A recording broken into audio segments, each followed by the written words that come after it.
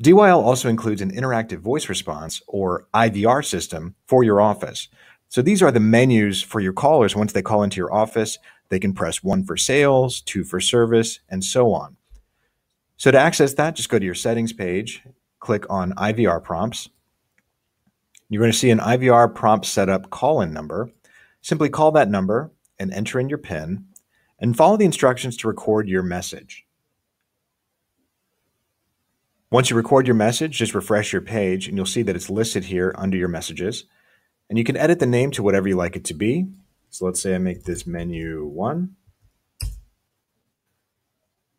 And if I'd like to download a file to listen to how it sounds, I can do that as well. Here's your sample IVR message. Please press 1 for sales, press 2 for...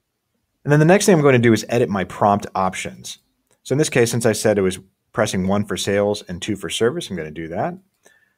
So I'll press 1 under digit, and then I route it to the sales department. So in this case, I see my ring group for commercial sales. Simply add the option and add as many options as you put into your message. And if you ever need to update this, just simply click Edit Routing. You can route that somewhere else. You can also route these to voicemail boxes if you prefer not to have this go to a ring group. Then there are also some additional options here for your voice prompts. So you can see here the name of your prompt. Would you like it to only play a message? In this case, that would mean that there are no prompts. They simply listen to the message and that's it. You can also allow direct extension. So if someone knows your direct extension and wants to dial you, once they reach that menu, they can do that. Or you can disable that by selecting not allowed.